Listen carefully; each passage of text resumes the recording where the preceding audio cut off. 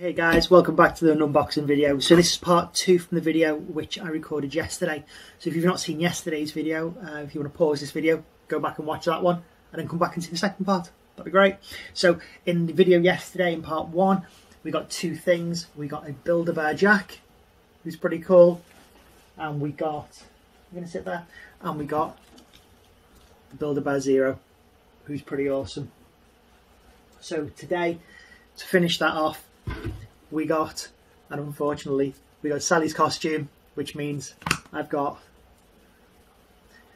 a very naked Sally. So let me get the clothes on her and I'll come back. So Sally's now dressed. So she looks a lot better with the clothes on. Like, that was a bit of a shock and a bit of a surprise. So yeah, as on the Jack figure from yesterday, we also have the Night Before Christmas logo on her foot. On our other foot, we have a lovely little illustration of Sally, the Build-A-Bear logo on her hand, and again she has a sound chip in it, which sounds like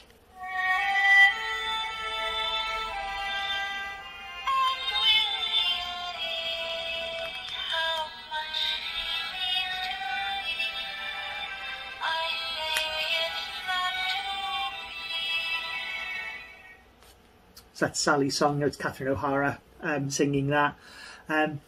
Really well made. Build-A-Bear stuff normally is, but yeah, the hair is very kind of fitting with how the hair looks in the movie. Again, the Night Before Christmas tag, which is on her. I really like the stitches kind of around the neck and on her hands and things. So yeah, I'm quite pleased with these. So as we said yesterday, Jack and Sally were released last year and I unfortunately missed out on the sale of them. They sold out super quick, but they released 2 new items this year. One was the Zero, which I opened with the Jack yesterday,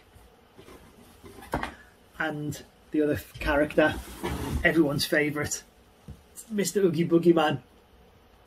And if I'm right, he also has a sound chip in him. Yes, he does.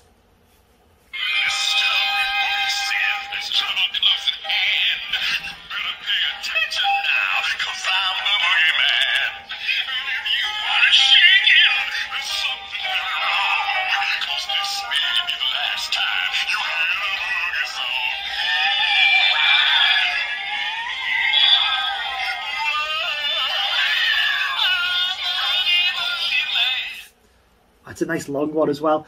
So yeah, Boogie song, Ken Page I think sang it. But yeah, this piece is amazing. He's got a small worm hanging out of one of his seams. He's got one for his tongue. He's got all the bugs on the inside of his mouth. Yeah, I'm stoked with this figure. This is probably the best one, and he's really kind of nice and fat and chubby and doughy. But he has Night Before Christmas logo on his foot, and he's just got Oogie's bugs on his other foot.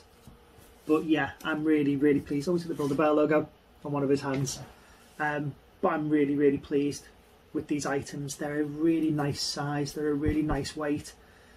I'm not going to be cuddling them and sleeping with them, and I need to keep them away from the cats and Jen. These will be going upstairs as part of the Night Before Christmas collection.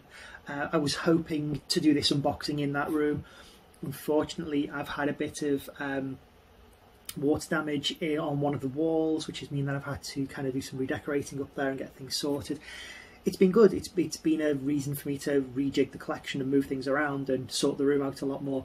But hopefully we'll be moving out to the living area, and we'll be doing our videos kind of up there and getting things sorted up there. I can leave everything set up rather than having to clear it away after the end of each video.